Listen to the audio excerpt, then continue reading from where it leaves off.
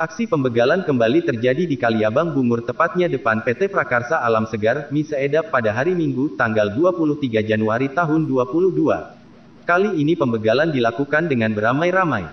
Seperti unggahan video @bekasi.terkini, memperlihatkan seorang pengendara motor tiba-tiba dihentikan oleh sekawanan pemotor. Ada 6 orang dengan mengendarai 2 motor. Begitu motor korban dihentikan oleh sekawanan orang tak dikenal, korban tampak lari meninggalkan motornya begitu saja. Tak lama kemudian, motor korban dibawa oleh kawanan begal lalu meninggalkan tempat kejadian. Sementara itu korban hanya bisa melihat motornya dibawa kabur. Sebetulnya keadaan waktu itu jalan masih ramai.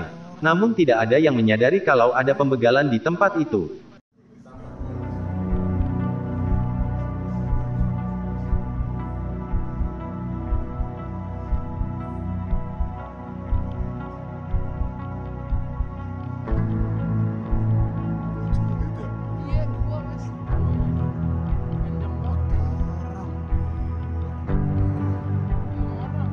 Terima kasih sudah nonton.